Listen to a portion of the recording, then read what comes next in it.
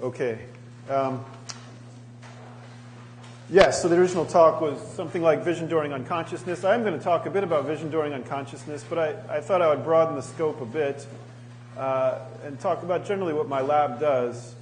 I know a lot of people have said as kind of a disclaimer that they don't really study consciousness. And I really, really don't study consciousness. Almost to a... You don't study more consciousness than these guys. I'm barely conscious. I mean, I'm here, but what we study is vision and what happens when you see. And of course, that's a very big part of consciousness. But we're more on the end of asking how is it that the brain of the monkey in our lab or the human can extract important quantities from the visual input that it gets from the retina. And we ask this in a very mathematical way. What we'd like to come up with would be an algorithm that captures the way in which the system transforms a retinal input into a spiking output that contains information about something like the velocity of a moving stimulus or the identity of an object that you might be looking at. And of course, this question is intimately involved with consciousness. It's probably something that's necessary for consciousness, but it's not sufficient for one to have something like a feeling about what one is seeing or even an emotion. It's more about extracting information in an algorithmic way from an ensemble of signals. So with that, I'll dive into a variation of a diagram that we've probably seen several times now. This is the monkey visual cortex, or at least part of it. And as other people have said in various ways, there are many, many areas that are dedicated to vision in the monkey brain. The largest and probably most important is the primary visual cortex area V1. And from V1, we can trace at least two pathways that are kind of broadly termed a temporal pathway and a parietal pathway, which are involved, again, broadly speaking, in the recognition of objects for the former and things to do with motion and spatial orientation for the latter. So this gives you a bit of a feeling for the anatomy. If you were to take this out and lay it as a circuit diagram, there are many possible circuit diagrams. You've seen several of them. This was one that I found on the McGill webpage, and I kind of like it. They all convey the same point, and that is that coming out of the retina, you have many, many different areas that involve different lobes of the brain, the parietal and the temporal, the occipital.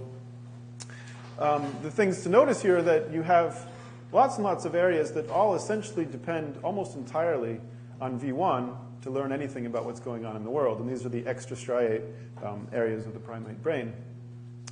So the first question that one might ask is, given that these areas out here can't know anything about the visual world that doesn't first come through V1, what do you need all these areas for? In other words, they're just reanalyzing information that must first pass through V1 and indeed through the LGN and the retina as well. So you have at least, at last count, 25, 30 different areas just dedicated to processing the information that passes through V1. As you've heard from Julio Martinez and from Eric Cook and from others, probably the best studied example of a transformation from the striate to the extrastriate cortex is from V1 to MT. MT, as you now know very well, is an area that's involved in processing motion signals. It's intimately involved with the animal's behavior with respect to motion, its perception of motion, its control of eye movements, limb movements, etc. So in MT, you find neurons that are very selective for motion direction, but of course you also find neurons in V1 that are very selective for motion direction. In fact, it's almost certainly the case that the neurons that project from V1 to MT are themselves direction selective. So one might ask, why do you need MT if you already have direction selectivity in V1? And I'll talk now about some work that I did over 10 years ago when I was a postdoc with Rick Bourne. And starting from the very simple question of what do you see when you see this thing moving, the answer, hopefully for all of you, is that you see a kind of a diamond moving purely horizontally left and right across the screen. So this is an important thing to be able to see, obviously. If it were a predator or a prey or something like that, we need to know exactly which direction it's moving in. And we can ask what would happen if we were a V1 neuron. The thing that everyone recognizes about V1 neurons is that they have very, very small receptive fields. One neuron might be able to see a view of the world that is essentially the size of a dime held at arm's length, so about 1 degree of visual angle, or in some cases much, much less. So if you had this tiny, tiny view of the world and you were a direction-selective V1 neuron and your job was to report to the rest of the brain, areas MT and everything else, which direction is this diamond moving in, you can see immediately that you're going to get the wrong answer. Now, because of this impoverished view, you've come to the conclusion that this edge is moving with a vertical component. It actually looks like it's going up and to the right rather than purely horizontal, which is, as you already know, the answer. This is entirely a property of the geometry of the configuration. It has to do with what's measurable within a very, very small aperture and the orientation of the edge itself. It has nothing per se to do with the brain, but it's an actual fundamental limitation on V1 and its ability to signal motion. So if we go back to our diagram here, this problem that I just described has been known about for almost a century. And other people have studied it in the brain, but we had a different take on it, and we wanted to record from MT neurons in an awake monkey who was just sort of looking at the screen. So this is what Julio would have called zombie mode, I guess. There's no behavior here. He's just sort of looking at the screen. And we're placing a stimulus like the one I just showed you in the receptive field of each neuron. And the question is, simply, does the neuron encode what a V1 neuron might see, which is the wrong answer, which involves a vertical component to the motion, or does it get the right answer? So the reason we think it might get the right answer is that each MT neuron has a much, much bigger receptive field. It can see lots of stuff on the screen, and it gets that by integrating the outputs of lots and lots of V1 neurons that are tiled across space. So when you do this experiment, you get a very clear answer. This is a quick summary of a population response, but on the x-axis here I have time, time from when the stimulus starts moving, and on the y-axis I essentially have a measure of the error of the MT population response. How much does it actually encode the correct direction, with the correct direction being 0, purely horizontal. And you see the very early responses are way off. They're off by about 30 degrees, and that they're off in a direction that's exactly predictable from the orientation of the edge of the stimulus and from the geometry of a V1 neuron that would provide input to MT. So you see this very early error, which is eventually corrected within about 100 milliseconds, and the corrected response persists for the duration of the stimulus. Once it gets the right answer, it maintains it. If we look at a different edge of the stimulus, so that the edge is moving in the same direction horizontally, but simply oriented in a different way, you get a very nice kind of symmetrical answer where the initial response is wrong, but now it's pointing in a different direction, and it eventually corrects itself. And you can see there's a small residual error in both cases of about 5 degrees. Okay? So this supports the idea that MT, at least if you're willing to wait a few tens of milliseconds, is the area that gives you the right answer, that tells you within a few degrees which direction something is moving in, and motion being kind of a primal aspect of vision. This is an important thing to have in your brain. Then we did a sort of strange experiment. We took the same animals, recorded from the same neurons using the same stimuli, or at least I should say the same populations of neurons using the same stimuli. And we can plot out the same answer, and it's very different. You again have an early response which is wrong by 20 or so degrees, and it never gets corrected for as long as the stimulus is on. You can do that for the opposite direction too. So this is certainly some kind of manipulation of consciousness. It's anesthesia, so you're also manipulating lots of other things that you don't really understand very well. But it gives you the idea that there's something about the way that these neurons integrate, in this case, motion signals, that changes when you introduce unconsciousness. And I should say that these results do indicate a very specific kind of change in the way the system is working. So it's not the case that the neurons just stopped firing, because what we're measuring here is a measure of direction selectivity. So neurons are very direction selective. In fact, in many cases, more direction selective than when the animals were awake. It's just that they're signaling the wrong direction.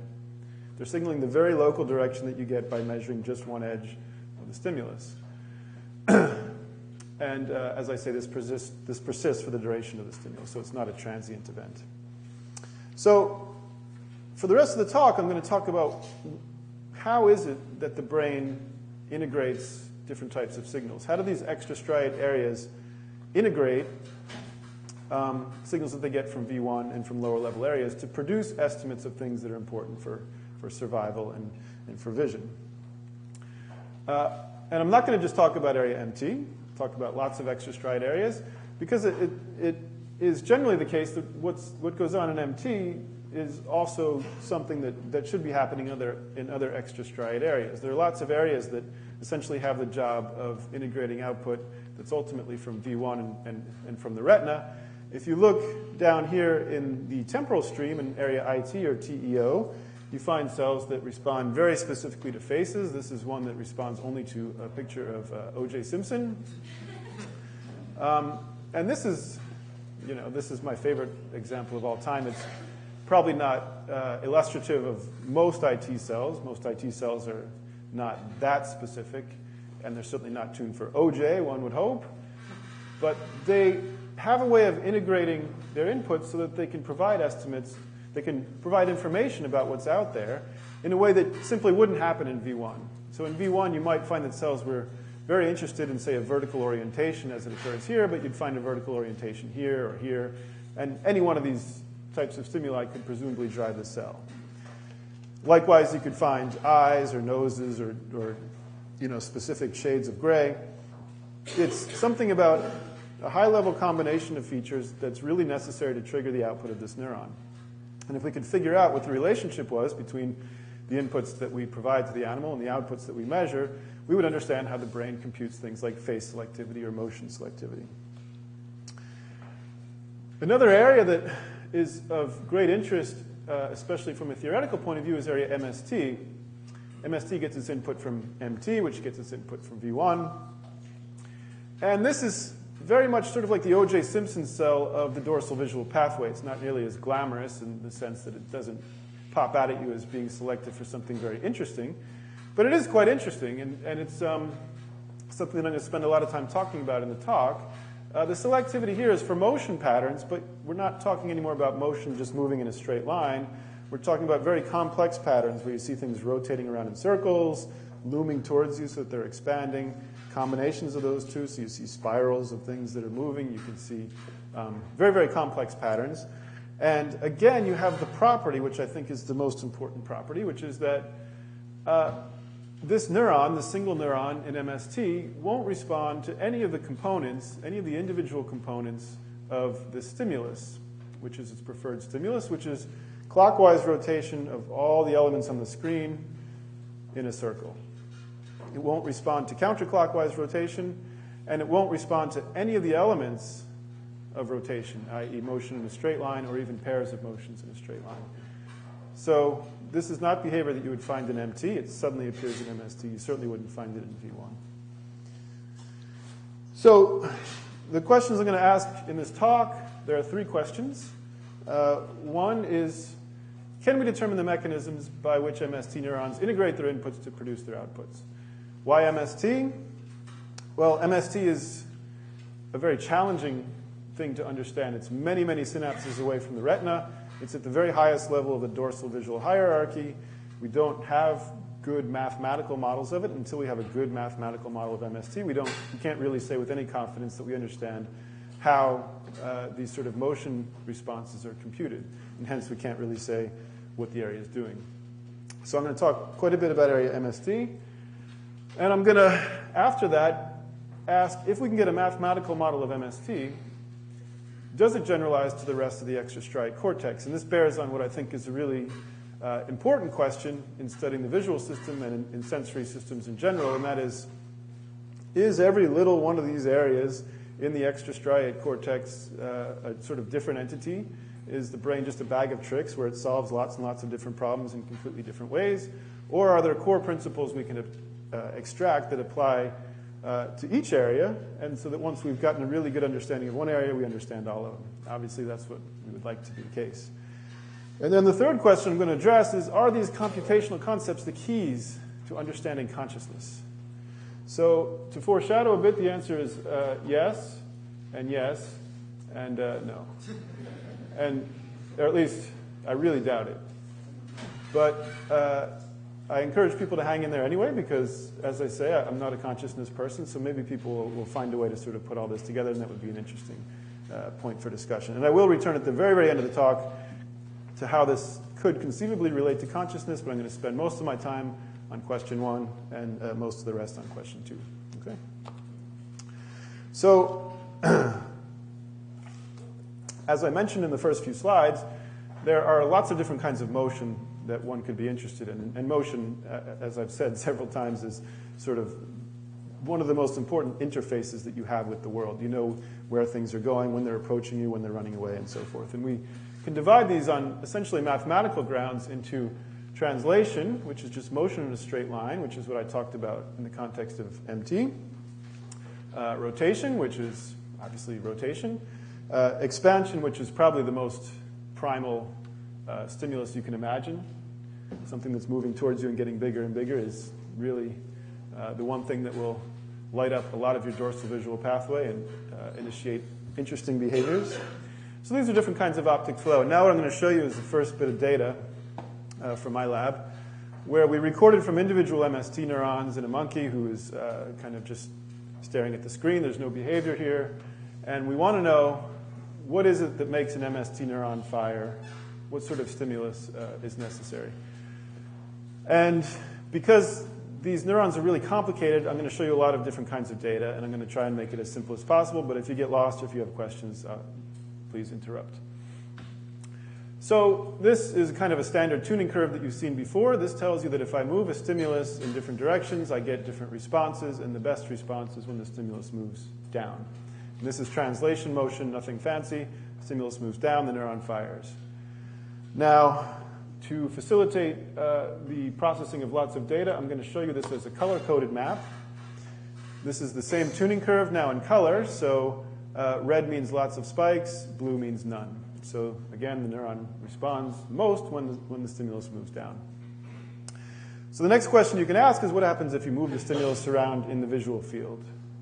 In other words, where is the receptive field of this neuron? So for translation, this is no big surprise. You have a very large receptive field in MST. This is not like V1 where things are tiny, tiny. You'll find that you get the same preference for downward motion almost anywhere in the lower visual field within a range of about 30 degrees by 15 degrees. This is quite typical of area MST. Okay. So this is, aside from the large receptive field, not very different from what you would find in V1 or MT. The cell is direction selective, and it has a certain circumscribed receptive field. Now, the important thing, the most important thing for understanding MST is what I call spirals. These are the combinations of patterns that are either moving towards you and hence expanding, or are rotating around like in the original MST slide that I showed you. And you can define a space of spirals that's analogous to this tuning curve, where as we go around this circle, the rightward point here would be pure expansion, a stimulus moving towards you and getting bigger and bigger. And then the polar opposite of that on the left side would be contraction, as if it's moving farther away. Upwards would be counterclockwise rotation. Downwards here would be clockwise rotation. And as we go around, we explore everything in between. So something that's moving towards you while it's rotating will look like a spiral moving towards you, or a sort of swirling spiral pattern. Right? Is that clear?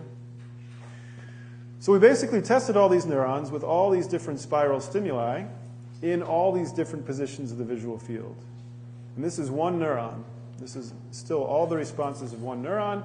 And what this neuron does is it tells you when something is moving towards you, because it has a response to expansion that is essentially invariant with position in the visual field. So anytime something is approaching you rapidly, this neuron will start firing. Obviously a useful thing to have. And there are quite a few neurons like this in area MST, as I'll show you. We also tested a third class of stimuli, which I won't describe too much. These are called deformation. We can, again, define a space of possible stimuli and record the responses.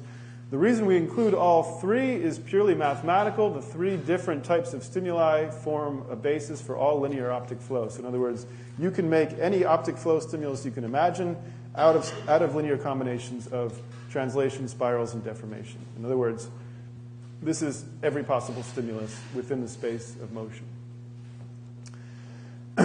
So, our goal as experimentalists and as theorists now is to produce a model that takes as input the stimulus that we showed the monkey and produces this as an output. This is actually a very hard thing to do. A lot of people have tried to do this with varying success. So I'm going to tell you in some technical detail how we do this, and I'll first say that these stimuli here, the responses to these stimuli, there's a total of about 200 and something, 216 stimuli there.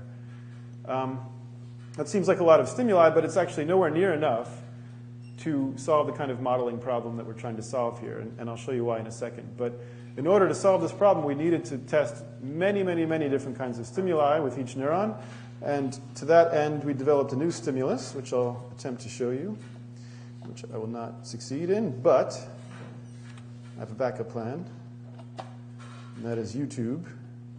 For some reason, my student decided to post this stimulus on YouTube.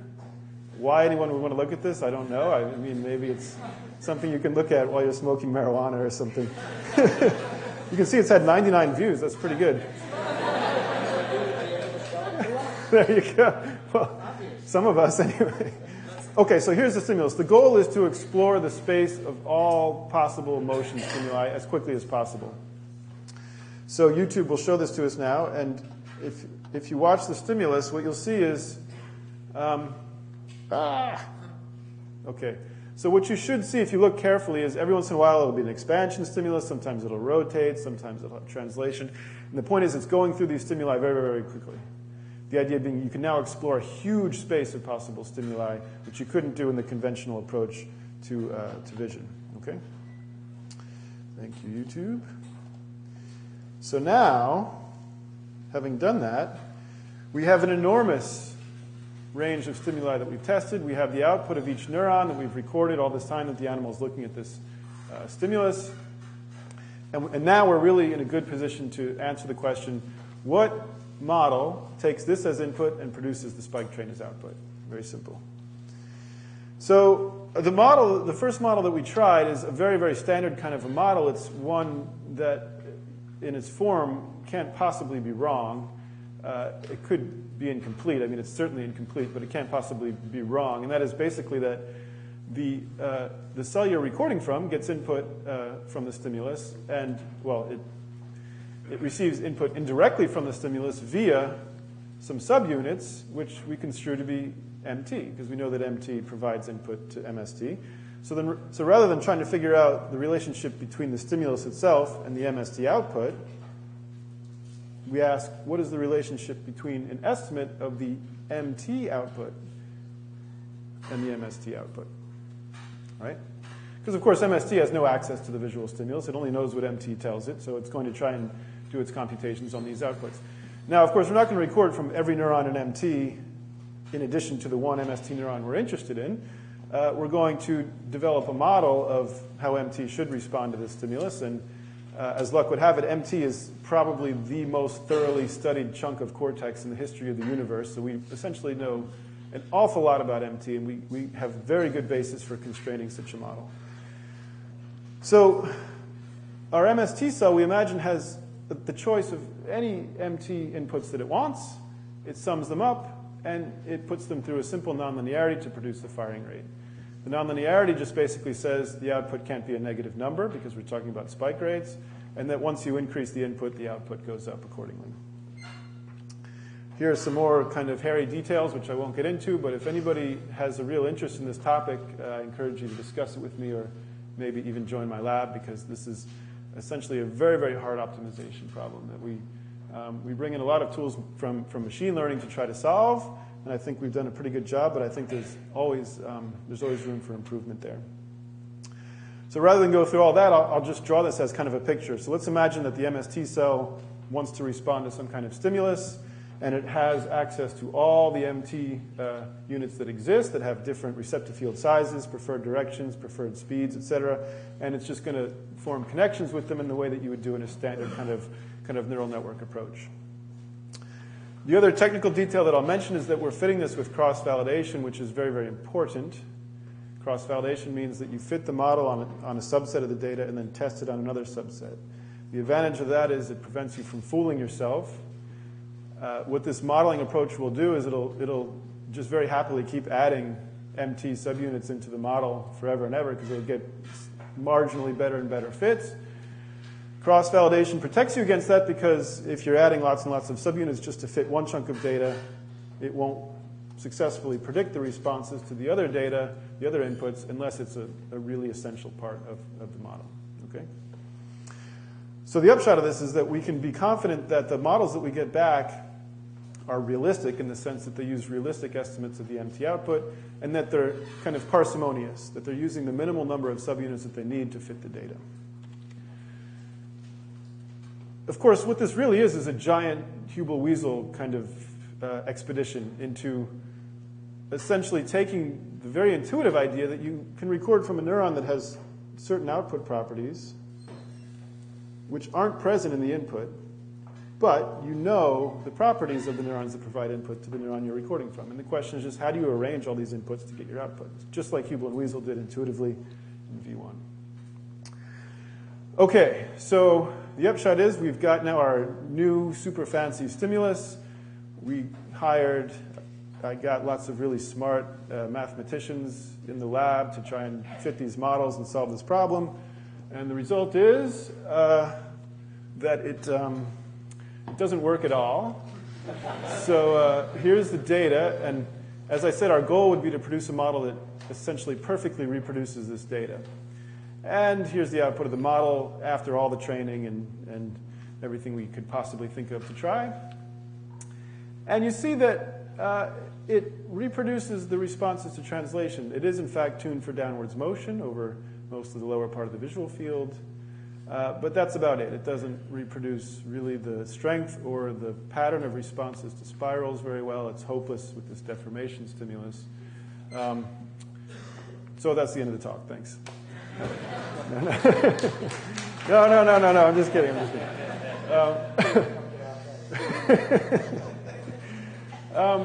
So in a way, not to push this too far, but this is actually kind of like what we saw in MT when we anesthetized the animal. You have essentially a very dumb response pattern which represents the very local responses that you saw from the lower level areas. They're sensitive to low level stimulus features, but this model has no intelligent way of integrating them. So, on the other hand, as you now know, it's kind of a dumb model. I mean, it's not wrong. It's true that neurons integrate their inputs, but it's very incomplete. And as you've heard from several speakers here, the one thing we do know about neurons is that they talk to each other even within one area. There's extensive interconnections, and these conversations among the neurons actually do something. So our kind of zeroth order model of an MST cell is that it's getting input from lots of different MT cells that have certain preferred directions, but that each one is kind of an island unto itself. It just filters the input, produces an output, MST sums it up, and that's it. But what if these neurons are doing something more, as we know that they are? What if there are all these properties that have been found by experimentalists over the decades are important, things like center surround organization, center surround suppression, contrast gain control, normalization, synaptic depression. All of these things are known to exist, but they're not factored into our MT model at all at the moment. The MT cells are just simply standalone units. And so, for instance, the one that everyone seems to like and the one that I actually preferred going into the project was, imagine that an MT cell simply gets inhibitory input from its neighbors, which we know that is very common in MT. And intuitively, you'd say this is exactly what you need to produce the kind of selectivity we see in MST, because what does this organization do?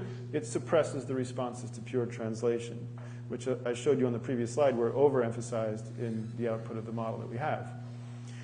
So rather than building just a model of surround suppression, we realized from reading the modeling literature that actually all these influences, all these kinds of things like synaptic depression, normalization, surround suppression, mathematically they're all kind of the same thing with different parameters. They're all ways to take a single subunit and have it interact with its neighbors with varying parameters that involve the strength of the interaction, which is one parameter, but also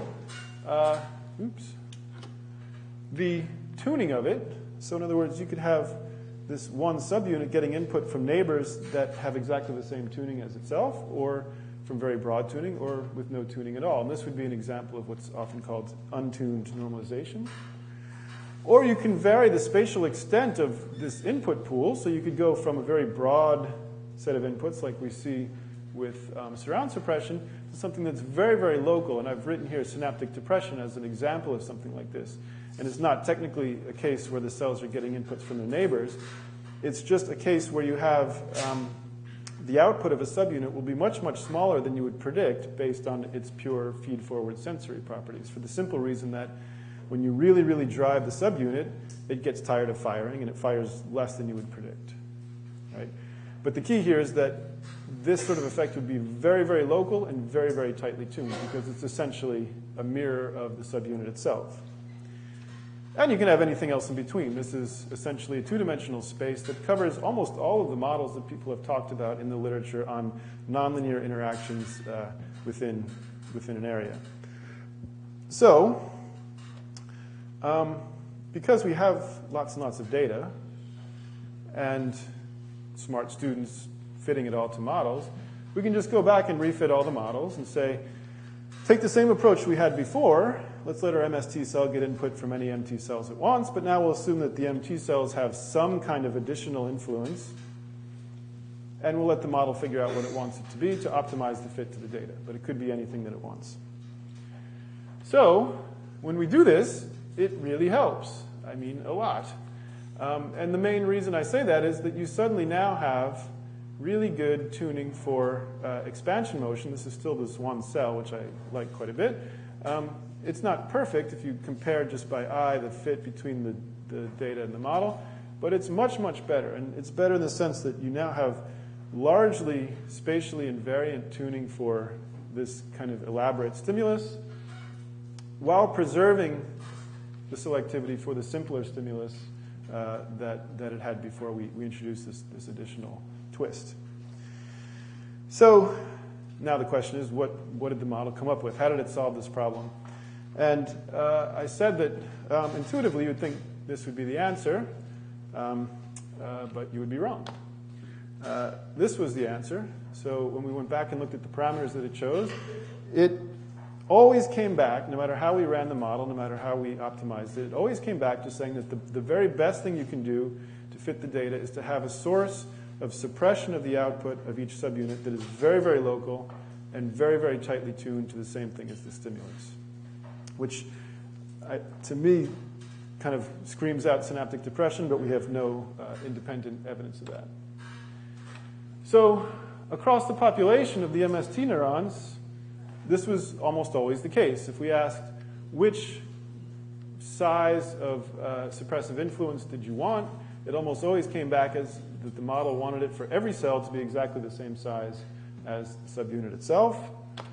And what sort of tuning did you want? It says we want it to be very tuned, and we want it to be tuned for the same thing as the excitatory subunit, with the exception of another mode that popped up here, which we can talk about, where there was a bunch of cells that actually preferred completely untuned kind of modulatory influences.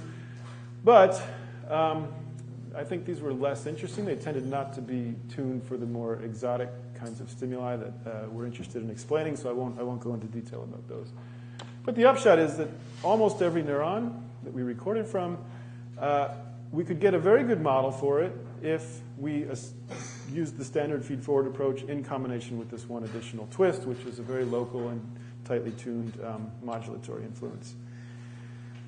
So this kind of brings it back to Hubel and Wiesel again. Hubel and Wiesel had a very simple model of simple cells, and they had a simple model of complex cells. The complex cell was one that basically, again, just added up its inputs. But in order to make it work, they had to first filter it through a nonlinearity. The nonlinearity basically says, don't just add these two up because they'll kind of cancel out. If you're familiar with the Hubel and Wiesel story, you know this. You need a nonlinearity that prevents the output of either one of these from becoming negative.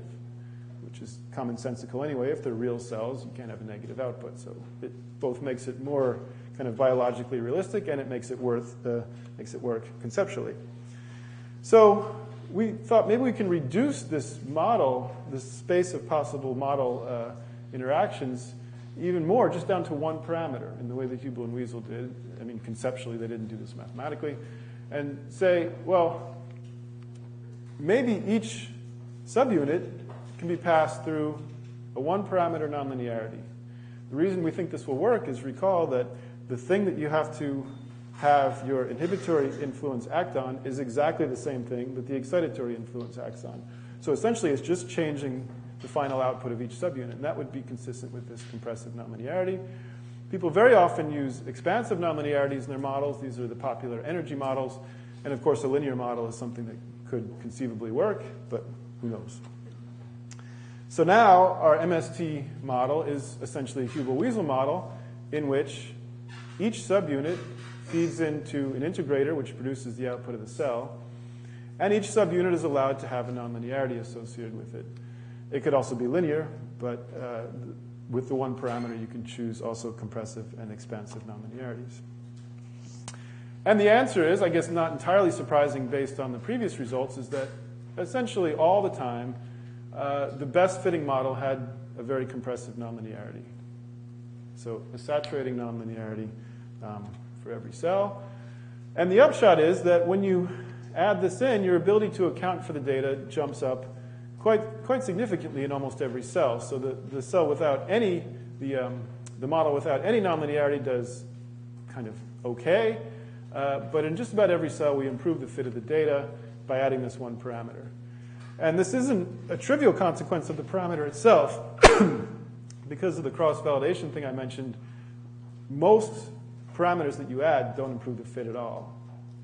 There's nothing about just adding parameters that gives you a better model. This is a cross-validated fit, which means that it only gives you a better fit if it actually is structurally important for the model to work. So having done that, we now have a model that we think at least qualitatively captures the main features of the data. It's selective for the right kind of stimulus, and it's invariant with respect to changes in that stimulus. So that allows us to peer a little bit more deeply into how the model organizes itself, and you can see this example neuron that I've been showing you internally has this structure. These are the MT subunits that we find are the most important for driving the output. And so all the complexity that you see here, all these different responses, can really be reduced to two main drivers from MT to MST that sort of one points downward and to the left and one points downward to the right. And those are shown here as the arrows in red. There are other subunits that have less weight, as shown by the translucency of the picture. But it's really those two that do most of the work. Knowing that tells you a lot about what the cell is doing, but it's not enough. You have to know that they're being passed through this compressive nonlinearity. And what that does is essentially say that no matter how strongly I drive this one input, it's not going to drive the output of the neuron by itself. And same thing for this one. You need the two of them together. You need to essentially multiply them. Mathematically, you can think of this like a log, like a logarithm, right? So it's like the sum of two logs is the product. So this is just a sort of sneaky way for getting conjunction detection, the ability to respond only when you get multiple features that you're interested in at the same time, without having to wire up an actual dictionary of all possible feature conjunctions that the cell could be interested in, which would be very, very complicated. So just for fun, here are some other MST receptor fields. Some are very simple. They look like MT cells. Some are quite interesting to look at. They have lots and lots of excitatory and inhibitory subunits. The point of the slide is that if you were to study these cells in the conventional way, you would just say they're all expansion detectors, which is in a way true, but by itself tells you nothing about how the cell works, what it computes, because you can see that the subunit structure is completely different from one to the next. So you really need this much richer stimulus set to understand how the cell transforms its inputs to its outputs. So that's kind of the summary of how we managed to get what I think is a pretty decent understanding of area MST to the point where we can at least capture the main optic flow selectivity. So in the remaining time, I'll just mention we published this paper this year. There's apparently a newspaper called the Toronto Sun, which I didn't know about. I don't know if it's a great newspaper. I think it's probably not. But they were nice enough to write an article about this work. I think they kind of missed the point. But anyway, it was nice. I don't know this paper at all. One of the features of the Toronto Sun is that they post their articles online, and then the readers of the Toronto Sun can write in, and they can write comments about the article. So this is an article about our article. So they were writing comments about our article, essentially. And so I was interested to see what the general public thinks of MST, optic flow selectivity. And so this is the first comment that was posted after the study. You can see it's right down here. So I don't know, if English isn't your first language, this means sort of like, I find your result trivial. No duh is a good expression. Okay, so how much time do I have left? Okay, good. I'm almost done. Okay, so anyway, that kind of made me a little insecure because I thought, I don't know, maybe wake up sheeple 1111 has a point. We're still only accounting for like 50% of the data. I mean, there's so much left that we still don't really understand about these neurons. And this mechanism, it boils down to something so simple that it might actually even be trivial. Like, is it really useful, or is it just kind of obvious in a way? But then I thought, no, wake up sheeple 1111 is just way off. Because, the fact is nobody does much better than this. If you look in low-level visual areas, V1, V2, MT, they're accounting for 40, 30, sometimes 50% of the data. So we're way, way farther along the pathway, and we're doing just about as well. And this is kind of an important mechanism. It leads to very specific experimental predictions. And it leads me to the really second big question I want to address is, does this generalize to the rest of the extrastriate cortex? And I know I only have a few minutes to talk about the entire rest of the extrastriate cortex, but I'll show you that the answer is yes. So we went back and repeated the experiment in MT. Now we assume that MST getting its input from MT is just like MT getting its input from V1. Same stimulus, same model, recorded a bunch of neurons. Now we assume the only difference is that the input is from V1 motion energy units. Fit the model and ask, what sort of nonlinearity do you need to get this model to work? And the answer is, again, you always need a compressive nonlinearity in MT. So that's good. V1 to MT is doing the same thing that MT to MST is doing. So you repeat this operation all through the pathway. Okay, here's a really tough one. How about V4? This has nothing to do with motion whatsoever. It's an area that's involved in shape recognition. So we had to change the stimulus a bit. We use these kind of synthetic kind of geometric shapes, but we stimulate the neurons in the same way, run the model in the same way, ask about the nonlinearity in the same way. We assume that the inputs now are V1 or V2 oriented subunits, and we fit the model and get the answer. What's the answer? Again, you always need a compressive nonlinearity to make it work. Okay. Last question is, what about V1? V1 is the source of all this input. So let's go do the experiment again in V1. Now the stimulus is little spots because we have tiny, tiny receptor fields. These are V1 complex cells. So we assume, based on Hubel-Wieselology, that the inputs are just basically simple cells into complex cells. Ask what subunits do you need as simple cells to fit the data, and what nonlinearity.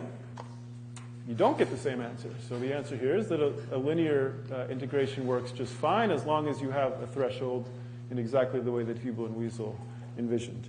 So with that, I will say that the standard kind of feed-forward model put forward by Hubel and Wiesel and used by everyone in the world since in various mathematical forms works just fine for V1. And here's a mathematical expression of it.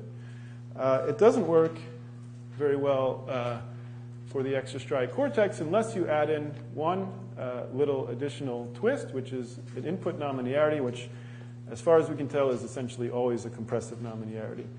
And I'll skip this and get to the conclusion. The upshot is that the extrastriate cortex is important for conscious perception to try to bring it back to consciousness. You can't really perceive faces, complex motion patterns without it, and you certainly would lose a lot of the important aspects of perception, like the invariance to different conditions, without it. But the models are very simple. You can use what are essentially old-fashioned feed-forward models, and they work just fine. By just fine, I mean they account for 50% of the variance, so there's certainly plenty of work to do. It could be that these issues of synchrony or long-range connections matter a lot. The nice thing about our approach is that if anyone out there has a model they think is better, you can send it to us. We'll run our data through it and give you back the answer. If it becomes 80%, then you win. But we've tried many different frameworks, and so far nothing can beat the really very simple model that I've described to you. And that's the compressive nonlinearity. If you poke around in models of the visual system, you find a compressive nonlinearity all the time. So I'm not claiming to have discovered it, but often it's buried with a lot of other stuff, and it doesn't get the emphasis that I think it requires, because in our case it appears to be both necessary and sufficient by itself to account for many of the properties that intrigue us about the extrastriate cortex. And in fact, it turns up in the original form that I came across it, and in the most thoroughly studied form, it turns up in the locust and in flies and beetles. And so, I mean, if this is a talk about consciousness, I'm essentially telling you that the important features that maybe feed into consciousness to provide you with the visual experience of knowing what's out there are found in almost the identical form in insects, which is possibly an interesting point for discussion. Certainly would tell you something about the evolution of consciousness if it were really true in the way that I'm imagining. And maybe that'll come up later. Yes, this is the last point that I made. So I'll just mention that most of this work was done by Patrick Minot, who is also unfortunately graduating, looking for a postdoc. It's part of a larger collaboration with Dan Butts, who's a really great computational guy in Maryland. The recordings for MST, V4, and MT were done by these guys, and there's the funding. Thanks.